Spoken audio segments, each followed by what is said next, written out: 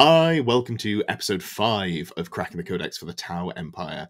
This is the Kauyon Detachment. This is obviously the index detachment that we had before we got the full Codex. It is revamped and changed, and I think, personally, for the better. How do you feel about this one, John? So, as an index, it didn't quite get my attention because I'm quite impatient as a gamer.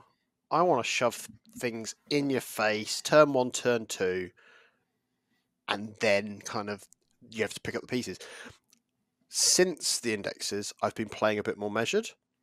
So a lot of staging armies, things that have been a bit more attritional. So with this new Tau army that I've got kind of in a box just out of camera, who knows? It might be something I try at least dabble with and see if it clicks, because sometimes subtlety actually can work. Sometimes. We'll see if it works this time. Maybe. So, the Kauyon Detachment. This is, as always, you get for the greater good. We'll summarize it quickly. Pick 3 units. 2 of them belong to you. 1 belongs to your opponent. They all have to be able to see each other. One of your units is the guided unit, and 1 is the observer. The guided unit gets +1 to ballistic skill when shooting at the spotted unit, the enemy unit, and -1 ballistic skill when it shoots at anything else, so you don't want to split your fire. The observer unit has marker light. It also means that the guided unit ignores cover against the spotted unit. So, efficiency buffs into single units. However, if you are in Kauyon, you get the Patient Hunter. From the 3rd battle round onwards, ranged weapons that your models have sustained hits 1 or sustained hits 2 if they're targeting their unit's spotted unit. So basically, if your unit is guided, they are getting sustained hits 2 as long as they're shooting specifically into the spotted unit. Something to note, this is different to how it was in the index. Before, it was just the spotted unit got the sustained hits, so it could split fire quite efficiently, not care about the -1 to hit, -1 ballistic skill, but that has gone away. So you definitely want to be using all of your shots into a single target. I think that's less of an issue now, to be honest, because we've got smaller units in Tau. You're not necessarily running a big Death Star unit because you can't. So you're probably putting all your shots into 1 unit anyway. What are your thoughts? So, I like it. I just wish I could have it earlier. So, yeah, hopefully there's a way to get it earlier, perhaps. Maybe. Yeah, it feels like there are some armies that will just cause you issues because they can press you on turn 1 and 2. And I think the big part of the game plan with this army is to not let your opponent press you too much before you get your efficiency boost. Especially if you go second, they've got 3 whole turns to try and shut down your army before you can do anything. So you want to push them off as much as possible. But especially in missions where you want to, pick up late game scoring, it's not too bad. I think it's not ideal, but it's not the end of the world. It's a very big efficiency boost when it does come in on turn 3, though. All right, why don't you give us a run through on the enhancements? Right, so first one, exemplar of the Kauyon. So Tau Empire model only. Again, no Creature Shapers are allowed this. Whilst the bearer is leading a unit, the Patient Hunter detachment rule applies to that unit from the 2nd battle round onwards instead of from the 3rd. So this is instantly what I was thinking. I'd like to see. It feels like something you can just put in every list. Oh yeah. Realistically, the only decision making you have to do with this enhancement is which unit you put it in. Yeah, that's the only thing. So this is your big tool to basically say to your opponent, if you go too aggressive early on, I will punish you. This is my aggressive tool to do so. Yeah. Previously, we were seeing it on the big brick of 6 Crisis and a Cold Star. Yeah. I'm leaning towards putting it on Breaches, because with the sustained hits 2 and the potential for full rerolls from Tetras, you can get very silly and you can get a whole lot of hits with this. Yeah, because you pace your army out, essentially, don't you? So you spend turn 1 kind of staging forward, pressuring and deterring them from coming too far forward. And then this unit does its thing turn 2, and then turn 3, the rest of your army does its thing. Absolutely, yeah. So, what else have we got? Precision of the Patient Hunter. So all Patient Hunter friendly. So this is Tau Empire model only. Each time the bearer makes a range attack, add 1 to the hit roll. From the 3rd battle round onwards, not from when Patient Hunter is live, add 1 to the wound roll as well. Yeah, that is a key distinction to make there, because if you had this somehow in a squad that was getting the benefit of Patient Hunter turn 2, which I don't think you could anyway, because it'd be 2 character models, However, you wouldn't be able to get the buff Yeah. early. There's no way to game it, basically. This is cheap, is the main thing I'll say about this. Is cheap good though, Ed, sometimes? Yeah, I don't hate it. I actually quite like it, and it made it into the example list we've got at the end here. Yeah. So we're at a point where you now might start thinking about crisis suits as a vehicle to buff the commanders they're with. Yes. In that case, if you're taking, for example, if you're using them to get the additional AP, and you're taking a Cold Star commander with, like a cyclic, a high output burst, and a couple of missile pods, if you're also getting +1 to wound on turn 3 with that, that's quite nice. Obviously, it doesn't buff the squad, but you're effectively taking the crisis suits as a vehicle to buff the commander. So this just leans into it at 15 points. It's fairly, reasonably costed at doing that as well. I like it if you've got spare points. I think that's where I'd put it. Cool. And then we got solid image projection unit. So after both players have deployed their armies, select up to 3 Tau Empire units from your army. Note that this just says Tau Empire, so it's quite free, and redeploy them. When doing so, you can set those up in strategic reserves if you wish, regardless of how many units are already in strategic reserves. The thing that puts me off with this is it's after you've deployed, but not before the turn roll. Yeah. So you don't know who's going first. So. It's expensive as well. It's 30 points. Yeah. There's definite uses for it if that's the sort of game that you like to play. I think it's terrain dependent more than anything else. Yeah. So depending on whether there's going to be big fire lanes that you want to try and avoid or bait your opponent into deploying into. Yeah. Or I play mostly on UKTC. Deployment is honestly fairly cut and dry. You just put your things where they go because that's where they fit, so they can't get shot in turn 1. There's not a huge amount of play outside of it other than going, which of these 2 fire lanes do I want to monopolize early on? In my opinion, it doesn't have much play there, but other formats, I think it has more play. And I guess if you're seeing a lot of slow-moving armies that once they're deployed, that's where they're going to be. Being able to kind of do the gotcha and kind of switch yourself up a bit could be useful. It feels like the 9th edition Ultramarines trick with this, where it's cute, and that 1 in 100 games, it'll be really quite fun when it actually pays off. But sure, yeah, that's it. It's just like cool. And then through Unity, Devastation. So again, Tau Empire model unit only, no Group Shapers.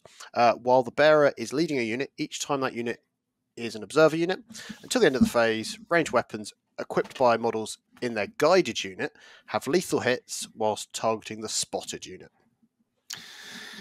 So this is something that exists already in the index detachment. It's not something that was played particularly because lethal hits are fine. In fact, they're quite good if you can put them on a unit that struggles into, for example, armor, which is typically where Tau have been struggling into high toughness models. You can't take it because the character has to be in a unit and that unit has to be the one that's doing the spotting. You can't get the full hit rerolls from the Tetra, which means that you can't fish for the lethal hits, which is where lethal hits becomes very powerful. Yeah. There is a little bit of utility here. You can use the Fire Knife battle suits, which I think this is the only detachment where I'm quite excited to run Fire Knife battle suits. They get reroll 1 to hit at all times, or full hit rerolls if they're targeting something that's at starting strength. Typically, 40k, even 10th edition 40k is quite a lethal game. It's not uncommon that things die. Like, they'll go out into the open, then they'll die, and you'll just send out fresh units every turn. So it's quite common for you to actually be getting the effect of the full hit rerolls. If you wanted to, you could spend the points to give a character that's spotting for the Fire Knife unit full hit rerolls. Lethal hits, and then they get the full hit rerolls. You can also put this on a character that joins the Pathfinders, and they can spot twice. So there is utility there. I think I'd have to play with it more to want to put it in my lists, I think, is where I'm at with it. Because the guns that the only problem is the only unit that can get the full hit rerolls is the Fire Knife battle suits, and they're only running missile pods, which are not something that I massively care about putting into vehicles. They're nice to get there, but they're not, it's not broadsides, it's not riptides. If you could give one of them lethal hits and also get the rerolls, I think I'm quite excited. but this falls into the cute, but maybe Yeah. not quite there for me. It still feels like it's the third pick if you've got the points out of the four, right? Like, Yeah, I agree. I think you have to be running the right setup for it. I don't think you just whack it on a commander that's not a commander. You don't necessarily whack it on a fire knife that just yeets up the board. I don't know that that does much for you, unless you're assuming that you can't get your Tetras and your stealth suits in line of sight to do the spotting. But yeah, if you've got the spare points, I'm not upset about putting it in. Yeah. Cool. All right. So enhancements, I think, pretty okay. Some are better than others. One incredible, one, two conditional, and then one that really depends on terrain. However, the stratagems, I think these have got a glow up since the change to the index. Yeah. So key difference here, there's 4 battle tactics, which I think so far for the Tau is actually the highest we've seen. I believe so, yeah. And no 2 CP ones either, which is interesting. Yeah, so slightly funny. They did have an enhancement that lets you repeat battle tactics that has then been moved out of their detachment and moved into the retaliation cadre. Don't worry about it. You can take Farsight, and I think taking Farsight is a consideration in this detachment. 2 of the stratagems are quite nice on the squads that you might want to put Farsight with. You know, extra AP or +1 to wound. No spoilers when we get to those in a second. But those are ones that you're quite happy to use again. Yeah. But I think it's in this case it might be more of a negative because you know your opponent can absolutely. There are 4 very good targets that your opponent can vect. Which, if you don't tell them which is the best one, you just say here's the 4 that you can vect. It might confuse them at least. Yeah. Right, so let's start from the top, I suppose. First one is a tempting trap, which is in your shooting phase, 1 Tau Empire unit from your army that has not been selected to shoot this phase. The first time you use this stratagem, you also select 1 objective marker that is not in your opponent's deployment zone. Until the end of the battle, that becomes your trap objective marker. The effect is that until the end of the phase, each time a model in your unit makes a ranged attack that targets an enemy unit within range of your trap marker, add 1 to the wound roll. This is incredible. This is so good. You cannot use it first and second battle rounds, though.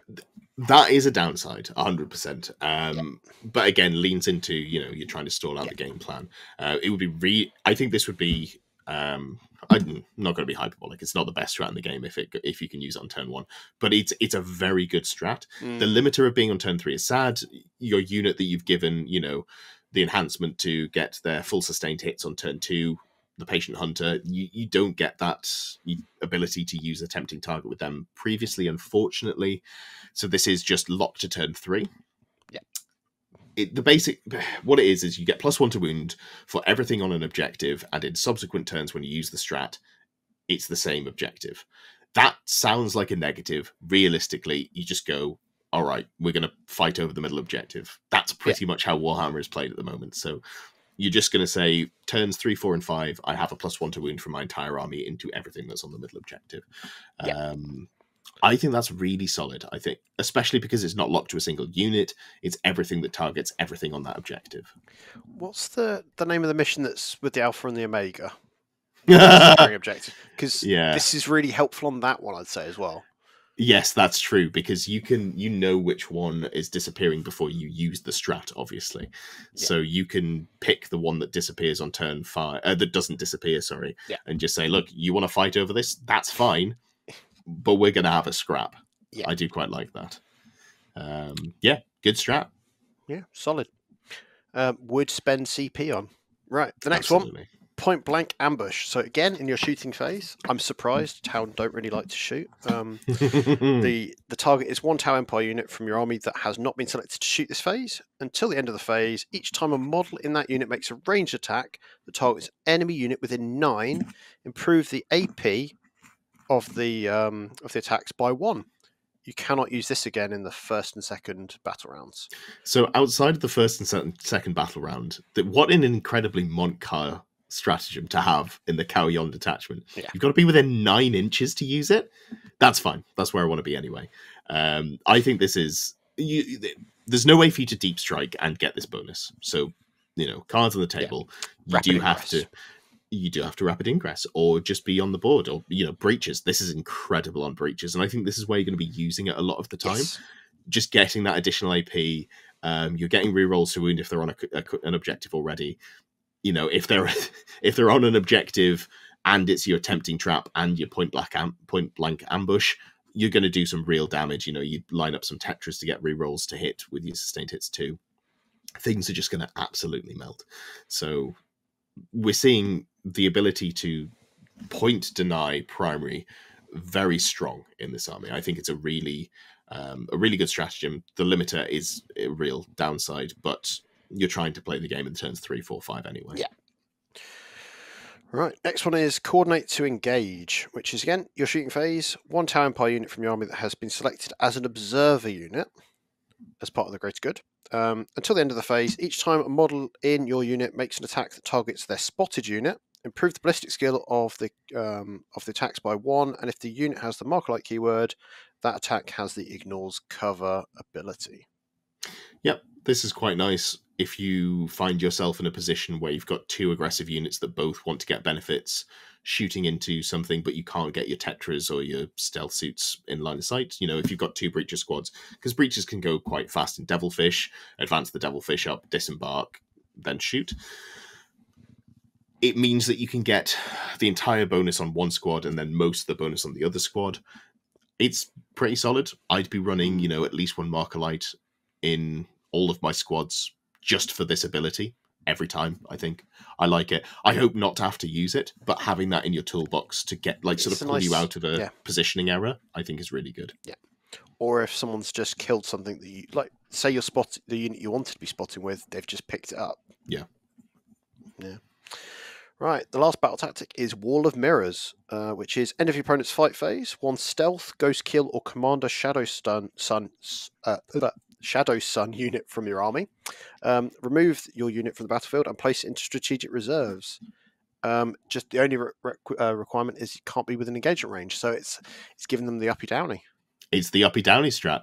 It's really, really good.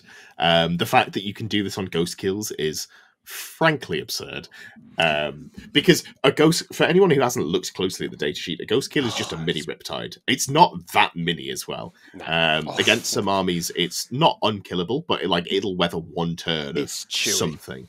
Yeah, because you ignore 2 attacks that cause a wound. You have to do it before you roll the save. But if your opponent's running something like Eldar and they have a limited number, low quantity, high quality shooting, or melee, you know, Fugan shoots his lance at you, theoretically could almost kill you in 1 pop. Yeah. You go, okay, cool, I just ignore that one. I'm not even going to roll a save. Great unit. So this strat instantly makes me think, if you're trying to get in that situation where you're trying to avoid having to use the point blank ambush, coordinate to engage, it's you just pick up your stealth suits and then next turn they're just bloop where you need them to be. So you've got a spotting unit. Yeah. So spending the CP 2 different ways, same result essentially. Well, similar result, I suppose. You're using it to bail you out if, you know, a melee army's getting real close to 1 flank and you've got a ghost kill anchoring a point. You go, you know what? I don't like it. Please get me out of there. And they've committed the resources to go there. Yeah. And then suddenly they've now got to run the other way back. Most of the time, you're going to pick up stealth suits, use them to get angles on spotted units and or do actions. But maybe you just, you know, just use it to get you out of danger. It's a really, really nice toolbox strat to have, and you'll be slamming it quite often. Nice. Right, and then combat embarkation. So your opponent's charge phase, just after an enemy has declared a charge. 1 Tau Empire infantry unit from your army that was selected as one of the targets of the charge, and 1 friendly transport. So I can see this being breaches and maybe a devilfish. So the effect is your unit embarks. The requirement is that every model in your infantry unit must be within 3 inches, not wholly within, of that transport, and there must be sufficient capacity to embark in the entire unit. Yeah, it's so good. Solid. So if you're playing against an army with shooting, this strat doesn't come up. If you're playing against an army that doesn't have shooting, this is great. You spend the CP, you just get back. So here's the thing. What you're going to do with the breaches is you're going to advance the devilfish up the board, and then you're going to get out within 3 inches, wholly within 3 inches, because that's how disembarking work. You're going to shoot your guns. It's going to be great. Things are going to die. You're going to kill that squad of 8 bound that's holding the objective, and you're going to feel great about things. then your opponent's going to try and charge you with some Khorne Berserkers, and you say, you know what, this sounds like a bad idea to me. I'm going to get back at the transport. They get to reroute their charge, that's fine. Maybe you make it that 3 inches longer, depending on how the positioning is. You really want to forward think how you position your models and your transports if you're going to be using this against a combat army. If you can make it an unreachable charge, that's incredible. Or even if it's just something that would slaughter your breaches, which is most things in the game, going into a fairly beefy tank, sometimes that's going to survive. Or if it doesn't survive, you just disembark and, oh no, too bad, so sad. Potentially you can get out without being able to be tagged, depending on your positioning, or behind a wall, or just far enough away. Or, you know what, maybe you just have to fall back. You don't get a shoot, but your opponent didn't manage to kill you as well. So, saving the important resources for later turns. This is either unusable if you're playing against an army with good shooting, or even moderate shooting, or incredible if you're playing against an army that really wants to play in the fight phase. And then kind of linked to that, the last strat is photon grenades. So your opponent's charge phase, just after an enemy has declared a charge, 1 Tau Empire grenade unit from your army that was just selected as a target of a charge. The enemy must immediately take a battle shock test, and until the end of the phase, subtract 2 from charge rolls made by that enemy unit. And you cannot target a unit that is within engagement range of 1 or more enemy units. So I really like this. Yeah. Like, the -2 to charge battle suits was a staple of 9th edition Tau. This is only on grenade units, which isn't battlesuits, unfortunately. It is going to be purely breaches, but I think breaches do a lot of the legwork in this detachment. We're going to see a lot of breaches in Monclar and in Kauyon as well. So I think that this is a really good strat. You don't slam it every time. If your opponent's queued up a 4-inch charge, you don't bother making it a 6 unless, that chance of them failing it and failing the reroll wins you the game. Sometimes you have to do these things. But if you can make, an 8-inch charge into a 10-inch charge, or if your opponent deep strikes and is going for a 9-inch charge and you make them an 11, that's amazing. That's absolutely incredible. You can't. Your opponent can get around it because it's only a single unit, so they can declare a charge with something else first, make you say, okay, I'm either going to use my strat here or not. But I still think it's really good. It's again, you don't want to have to use it. If you do use it, good stuff. And if you're CP rich, you do that, and then if you find it doesn't quite pan out, you do it, and then you also get back into transport. Wouldn't that be nice? I think the downside is these strats are really, really good. So unfortunately, you're not going to be CP rich. Imagine if you did, though. Oh, imagine if you were. Hypothetical. Yeah, in a world. Because you're trying to play on turn 3, if your opponent's playing KG, if they've given you the space to breathe, you might end up in a situation where you do have CP to spend. But the strats in this detachment are incredible. I really like them. +1 to wound, +1 AP, uppy downy, get out of jail free against melee. Just everything in here is at worst a good conditional strat. That's like the floor of this detachment is this is good at certain times, and then other things are just this is good. So real wins on the strats front there. Yeah. All right. So moving on to the list, I think Kauyon has a lot of different ways it can go. I think this is the way that excites me the most. I think breaches are incredible. Breaches were incredible before. Breaches are even more incredible now. In comparison, we've lost that big brick of crisis suits. I don't know that that's necessarily a problem for this detachment because you just go, I'm going to run triple Fireblade, triple Breacher, triple Devilfish. This is my sort of core offensive package. I'm backing that up with a Cold Star. That Cold Star's got double missile pod, high output burst cannon, cyclic iron blaster, only one because you can only take one, single marker and a shield drone in there, and we've gone for precision of the patient hunter. +1 to hit at all times, +1 to wound on turn 3 onwards. Then we're looking at the fire knife battle suits. Again, this is the double missile pod, gun and shield drone, just because you can't take the double shield drone anymore. What this does is you're fishing for as much sustained hits as possible. You don't have to. The reason we've gone for the fire knife here is because you get full rerolls to hit against full strength units. You're only running 2 squads of Tetras in this list. You've got a lot of things that you want to get full rerolls to hit with. I really like my Riptides hitting on 3s rerolling. that feels really good.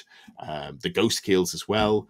The breaches, there are a lot of threats that I want to sort of tee up to have a lot of offensive output. So you're getting a pseudo tetra by taking the fire knife suits. The missile pods are fine. They're strength 7, AP 1, 2 damage. But the strat in this detachment gives them, if they get close, the ability to get +1 to wound, +1 AP as well. So what you'll find is you've got 19 shots at strength 7 or 8 that are AP 2, 2 damage. You can spend a CP to get +1 to wound if you're targeting something on an objective, but realistically, I think your breaches might have that covered. But you've just got high value, high volume AP 2, 2 damage output alongside, the high output burst cannon and a couple of gun drones in that squad as well. Some of it's got +1 to wound. I think this unit is probably going to be worth running in this detachment. I think it's the only place you run the fire knife, but I'm quite excited to see it. Before we get to the rest of the list, what do you feel about what we've got so far? So to me, it feels extremely aggressive, but also it feels like how Tau should play, in as much as, I'm not going to lie, previous editions where there was so many crisis suits, it felt like the rest of the army didn't get to shine because that's all you got to see. So being able to see things like Devilfishes full of infantry is just really quite exciting, and that it has a good role. I'm excited for that.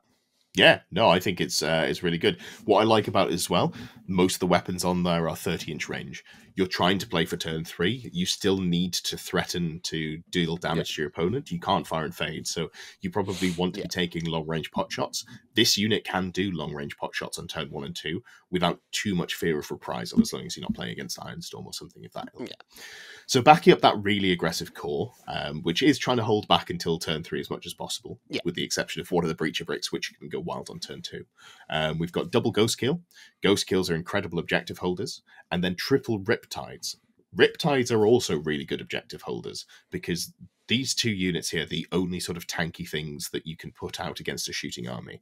Ghost Kills obviously have pseudo lone op. You can't shoot them outside of 18 inches. And then Riptides are just tanky enough to take shooting against anything but sort of the most aggressive shooting lists. A lot of things are going to really just hit that 4-up invuln, that 2-up armor save, the 4-up invuln. You can tag them into cover a little bit, and they're going to have actual difficulty dealing with it. Plus, once you're getting to those sustained hits too, with the full reroll with the Tetras, you're getting really efficient output from them. And then, obviously, to support the rest of the list, 2 squads of Tetras, 2 squads of stealth suits. I'd like a third, especially with the uppy downy strat, but we just ran out of points. So we did talk before the show about putting in Commander Farsight to get free use of a strat. Yeah. Mostly for that free, like, +1 AP. I think that would be really good on him. The problem is, while that's good, and it is good, don't get me wrong, it is good, he doesn't have weapons that care about being boosted. We now have less guns on crisis suits. We have 33% of the guns on a crisis suit that we used to crisis unit as we used to have, because half the squad size and only 2/3 of the guns. So I feel like if you're taking a commander, it's because you want them to get the buff of the squad that you're attached to. I'd be interested to see people running Farsight in this detachment and see how he performs. I think there are very good battle tactics that you want to duplicate. Getting that extra AP twice, you probably run him with the burst cannon squad. Getting them to AP2 is really solid, but it just didn't quite make the cut for me. I think we had more competitive choices. And then to me, kind of the one thing I kind of dabbled with was sneaking in an ethereal. But at the same time, I find quite often when you try to sneak one little dude like that in, you're probably then losing a key unit, and then it becomes a little bit lopsided, perhaps. Yeah, it's an ethereal is very good. Like we said, the strats in this detachment are good. You're going to find that you're playing the tactical cards anyway. You're probably going to be gaining CP in a couple of turns. It's more reliable than fishing that 4-up. I think an ethereal's good if you can fit one in, but we just didn't have the points. We wanted to go really maximum on damage. And just as a kind of a last note, we often lean into the Tetras. Obviously, you can't actually currently buy them. What would you use as an alternative in a current range, if you didn't have Tetras, to do a similar job? I know that you can't. There isn't an exact thing, So but just in the Tau Codex overall, just to Yeah. speak overall, if you can't get Yeah. Tetras, don't worry about it. Run triple stealth suits, run one squad of Pathfinders. That's going to cover you for most of your ability. If there's an enhancement in your detachment that you're playing that gives you a buff, like in this one, you can get the lethal hits if a character unit is spotting. That's quite good. Or if you're in retaliation cadre, you can look at running flamer suits that can spot for their other suits. I think in this detachment, it's try and get hold of Tetras, because the full rerolls to hit are very important when you're fishing for those sustained hits too. That's the main thing that I'd say. Cool. All right. Well, thank you as always for watching. Do give us a like, leave a comment. I'm actually quite excited to see what people are running in this detachment, because despite it being the one that is as close to what we had before, I think it's changed significantly. And I think what people will want to run in this detachment have changed significantly. Obviously, we're not seeing a lot of tournament results with them come in yet. We're waiting for the full release on it. So please do let us know what you're running in the comments down below. As always, we're going to be back next week. You may have seen that we've got Orcs and Custodes on the horizon. So we will definitely be talking about one of those with a special guest. Stay tuned for more.